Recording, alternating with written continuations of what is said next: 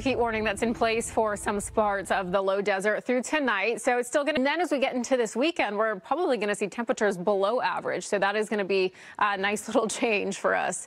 92 out in Beaumont right now. Palm Springs already at 105 and Lancaster at 101. About 90. You have clouds right at the immediate coast from Santa Monica down to about Redondo. We're really going to see that pick up in the next few days due to a nice trough that's going to swing along the west, and it's really going to help push in some pressures beginning to move to the south a bit. Get your heavy-duty 100% cotton Balco PC t-shirt like these guys. Just send your HD video, and if you use it on our channel, you get a free shirt. And our air mass is now drying out, so we don't have to worry about monsoonal weather for quite a few more days. So it's not going to be until about next Tuesday, Wednesday, it's going to return to the forecast.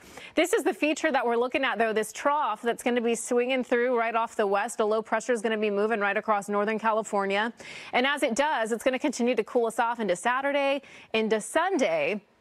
Then as we head into the beginning of next week, we start to have a weak little ridge that's going to begin to build slowly each day. And then some of that monsoonal weather will kind of try to make its way back in here as we get into about next Tuesday, Wednesday. Small chances right now, but that's why we're going to see that gradual warm up, because that high pressure is going to come on back. But it's going to be slow warming. Into Sunday, really nice Saturday through Monday, right around 80 degrees, even some upper 70s Sunday.